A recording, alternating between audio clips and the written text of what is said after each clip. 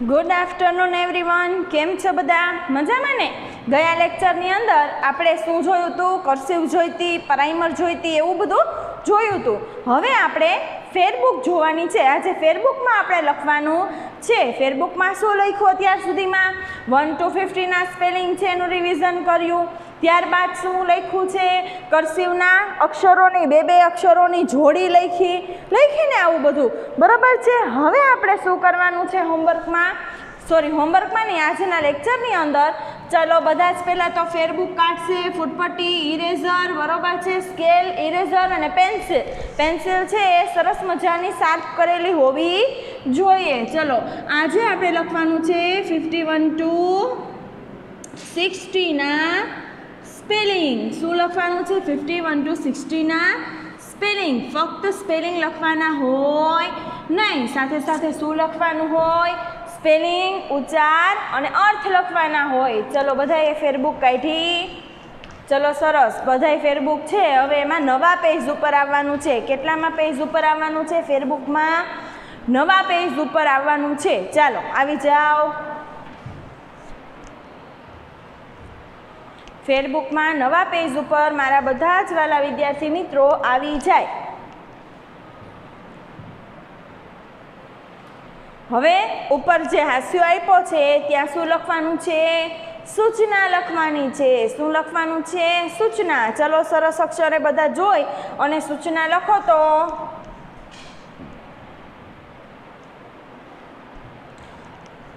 ચાલો બધા સરસ અક્ષરે સૂચના લખશે. અને મેં કીધું એમ કે હાસ્યામાં જો તમને આડાઅવડું ઉપર નીચે જતું રહે બેટા તો લાઈન છે એને ડ્રો કરી અને એની ઉપર સૂચના લખવાની. બરાબર ને?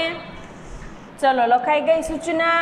હવે તમને આ હાસ્યો આપેલો છે, પછી અહીંયા સ્પેલિંગનું ખાનું છે અને ઉચ્ચાર અને અર્થનું ખાનું છે. એ આવી રીતે આપણે સ્કેલથી કેટલા આંકા પાડશું? 2 આંકા પાડશું. બરાબર છે? એટલે મને 3 ખાના મળશે. અને સ્પેલિંગનું ખાનું થોડુંક મોટું રાખવાનું છે. ચાલો 2 ઊભા આંકા પાડો તો તમે બધા જ.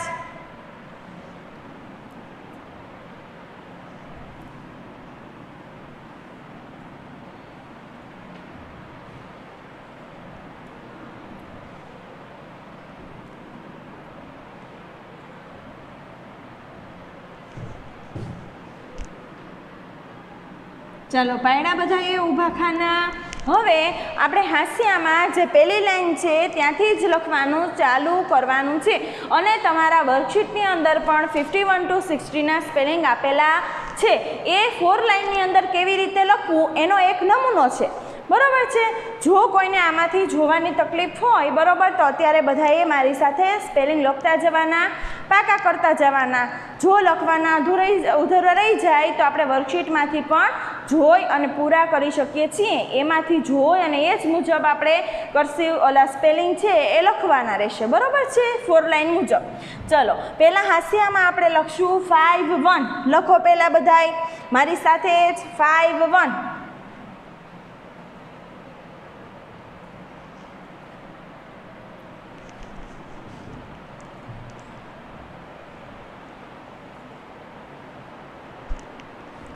લખ્યું 51. પછી લખવાનો છે 51. તો પહેલાં અહીંયા હાસ્યની બાજુમાંથી જ અક્ષર લખવાનો સ્ટાર્ટ કરવાનો.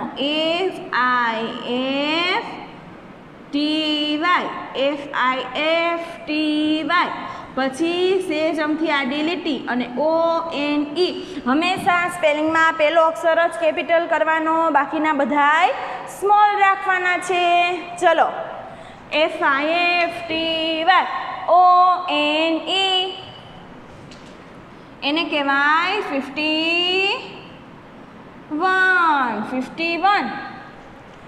FIFTY ONE 51 એટલે કેટલા થાય? 51. કેટલા?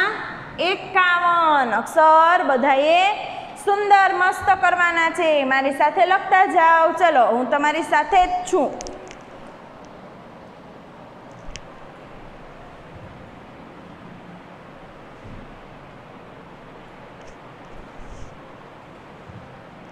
ચાલો ત્યાર પછી આવશે 5 52 52 FIFTY TWO લખો ચલો 52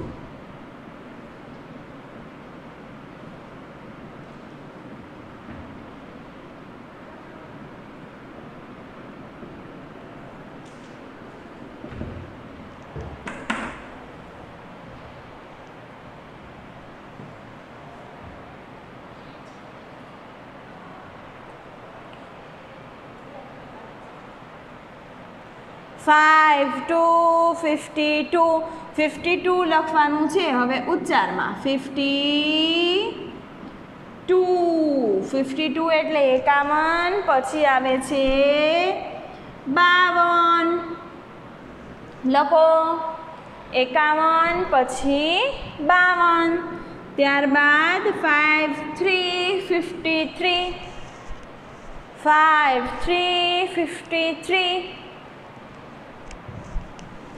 53 નો સ્પેલિંગ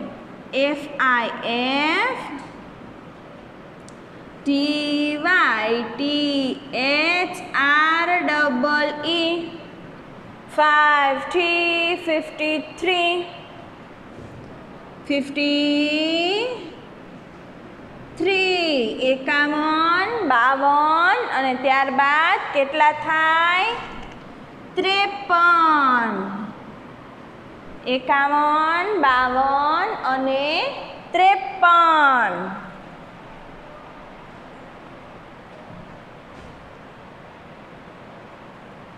ચલો બધાએ સરસ મજાના અક્ષરે લખવાનું છે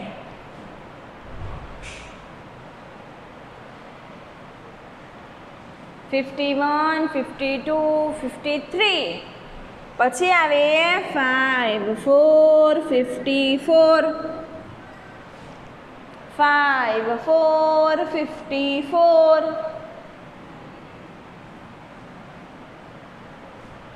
ચલો લખાઈ ગયું તો આગળનો સ્પેલિંગ લખું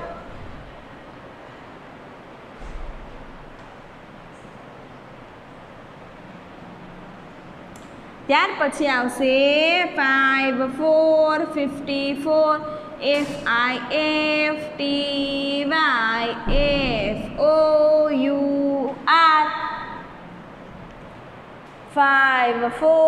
54 ચલો એના પછી એનો ઉચ્ચાર લખવાનો છે 54 એટલે 51 52 53 ને 54 51 52 53 ને 54 ચલો આટલું પહેલાં બધા જ વિદ્યાર્થીઓ લખશે અક્ષર સારા ઇરેઝરનો ઉપયોગ વારંવાર બહુ જ કરવો નહીં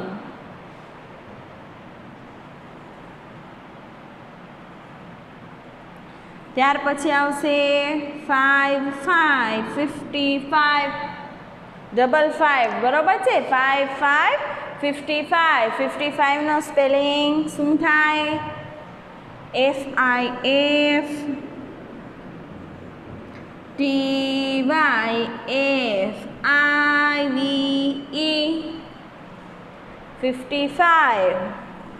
54 પછી 55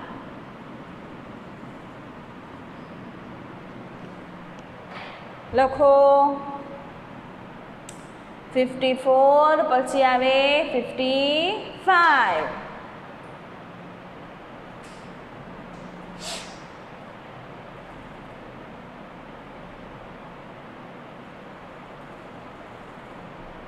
ચાલો 51 52 53 54 પછી શું આવશે 55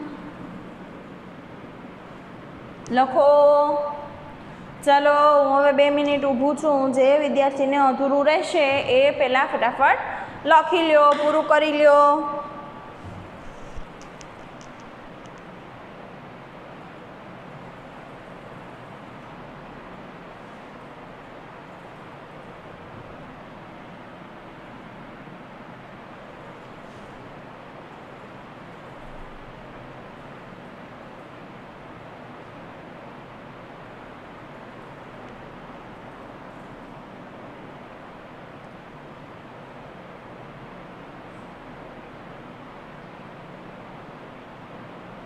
ચલો લખાઈ ગયું બધાને. હવે હું ઇરેઝ કરું છું. ઓકે, ચાલો હજી જો કોઈને નીચેનું લખવાનું બાકી હોય તો એ લખી લ્યો. હું ઉપરનું ઇરેઝ કરું છું.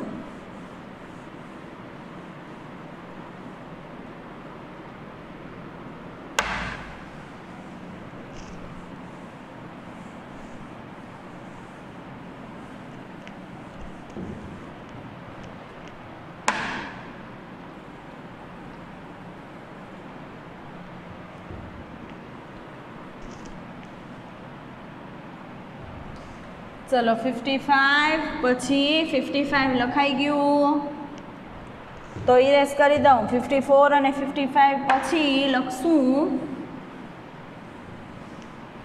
56. કેટલા? 56.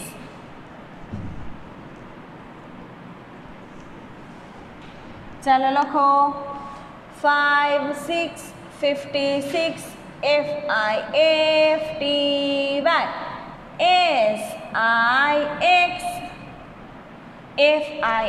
FIFTY SIX 56. ચલો લખો 56.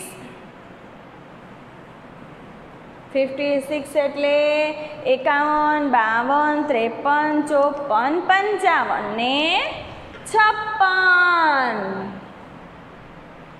ચાલો લખો 5 6 56.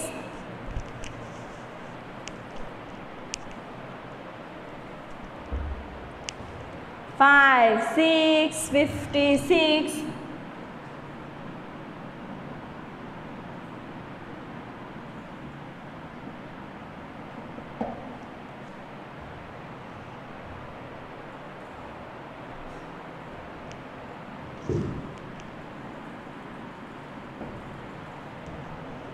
ચલો લખાઈ ગયું 5 6 56. 56 એટલે 56. પછી આવે છે 5 7 57. શું આવશે? 5 7 57. ચલો 5 7 57. ચલો લખો 57 નો FIFTY SEVEN. લખો બધા સ્પેલિંગ.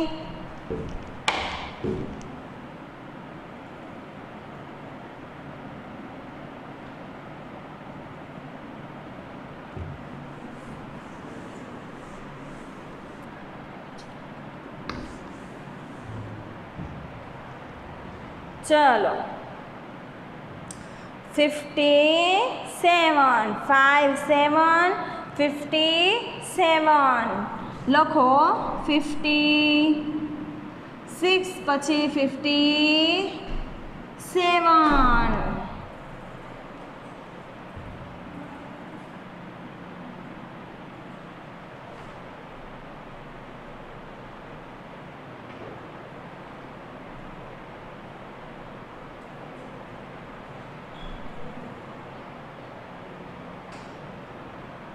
ફાઇવ 7 57. 56 પછી 57. લખો 56 પછી 57. ત્યારબાદ 58 લખી લો પહેલા બધા જ.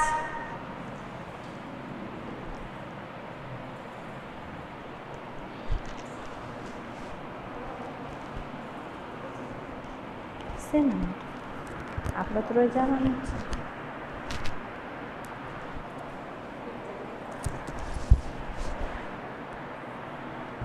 રજા છે જાહેર એની છે જાહેર રજા. ચાલો લખાઈ ગયું. ત્યાર પછી લખો 58 FIFTY 7 પછી 8 EIGHT 57 પછી 58.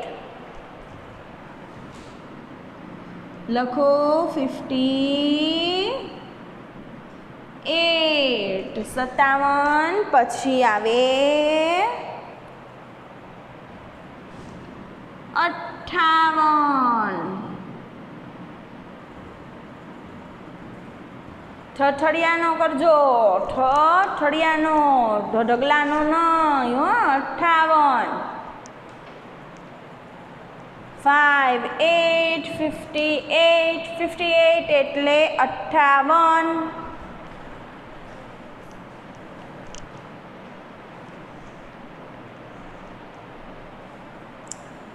ચલો લખાઈ ગયું ત્યારબાદ 5 9 59 5 9 59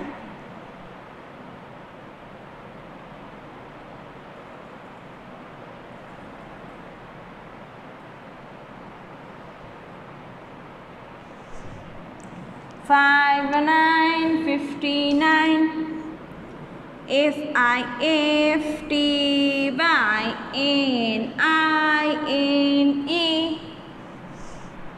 5 9 59 ચલો 58 પછી 59 5 9 59 59 એટલે 58 પછી આવે 59 લખો 59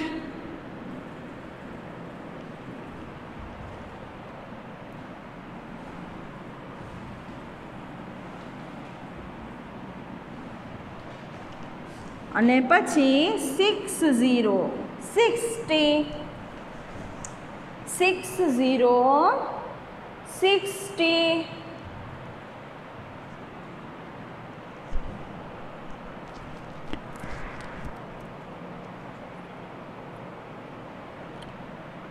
લખો 60 નો સ્પેલિંગ SIXTY ફક્ત એટલું જ શું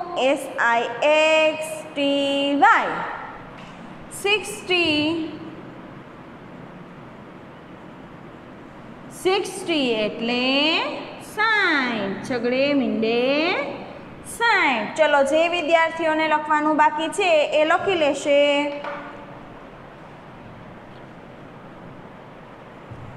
જે વિદ્યાર્થી મિત્રોને લખવાનું બાકી છે તે લખી લેશે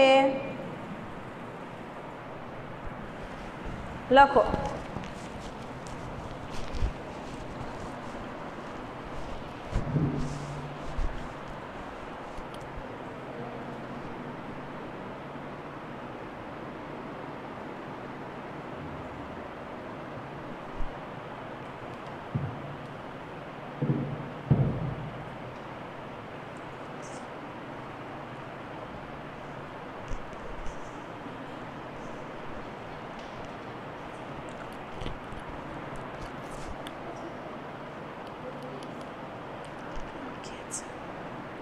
ચાલો લખાઈ ગયું ફરીથી 5151 થી લઈ અને 560 60 સુધીના બધા જ સ્પેલિંગ ઉચ્ચાર અને અર્થ બરોબર છે લખવાના છે પાકા કરવાના છે વારંવાર બરોબર છે જો તમને પાકા થઈ જાય આવડી જાય તો પછી મમ્મીને શું કહેવાનું કે મમ્મી મને ઉચ્ચાર લખી દો અથવા તો મને અંક લખી દો બરોબર છે અને ઉચ્ચાર અથવા અંક પરથી તમારે શું લખવાનો છે સ્પેલિંગ લખવાનો છે અને સ્પેલિંગ લખાઈ જાય ત્યારબાદ એમાં શું કરવાનું છે તો કે 5151 થી અને બાજુમાં લખવાનો છે એનો અર્થ બરોબર છે આવી રીતે તમારે છે એ બધા સ્પેલિંગ છે એને પાકા કરી અને CWમાં લખવાની પ્રેક્ટિસ કરવાની છે સમજાયું બધા વિદ્યાર્થી મિત્રોને હવે નેક્સ્ટ પીરિયડમાં હું તમને બધાને મળીશ બરોબર છે અને આપણે કંઈક નવું શીખીશું બરોબર